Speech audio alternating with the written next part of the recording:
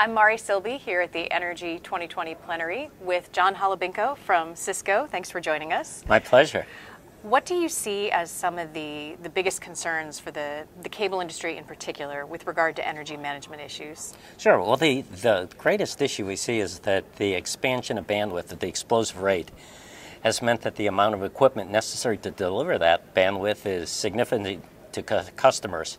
We simply can't grow energy at the same rate we're growing bandwidth. And so, if anything, we need to cut back on energy consumption at the same time we're doubling bandwidth every 2 years. Yeah, that's a pretty tall order. Sure is. How has it been working with the SCT ISBE Energy 2020 folks, and what kind of role, how important is the role of that team in helping to address these issues across the industry? I think it's very important because energy conservation can come from a number of measures. Of course, the first thing you think about is using less power and equipment. But operational changes that make things more efficient, reduce truck rolls, there are a number of different ways that we can reduce energy across the footprint. Alternate means of generating energy, of course, as well. Yeah. And for Cisco in particular, are there other things even outside of Energy 2020 that the company is doing to encourage sustainability as a corporate culture issue, as a goal for Cisco? Yeah. Well, as you know, Cisco is a very large employer around the world. And so the first thing is we focus on our own facilities and reducing energy, going to renewables, conservation. And so that's a very strong part of the overall corporation.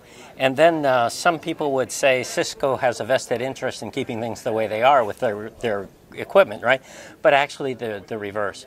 So we've been the leader in virtualization and containerization of software, and we think there are tremendous gains in energy savings to be done with that thrust as well. Yeah, talk a little bit about that. So how do you see virtualization helping to address, and other new technologies helping to address some of the energy concerns? Well, one of the approaches we've had in the access network is something we call one-click energization or activation of equipment.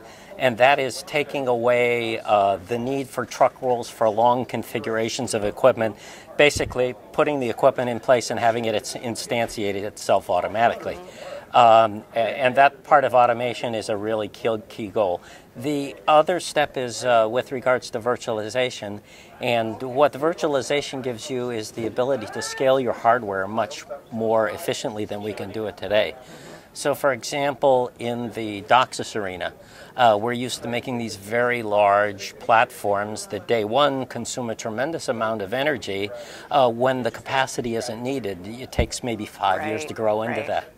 As we go to virtualization and the modularization of the CPU hardware, we can add that processing power in slices, and so we only need to consume it as we need the extra power. So incremental growth. There. Incremental growth. In our nodes in the field, we can do the same thing. Our new intelligent nodes have the ability to turn off ports that aren't used, significant power savings there. In addition, we can eliminate truck rolls by bringing back a lot of information that normally the technician had to go to the field to obtain, and now bring that information back and do automatic diagnostics of the equipment, saving them that area as well. So those are just a couple of examples. Right. Well, that's excellent. Have a great rest of your 2020 plenary session. Thank you so much.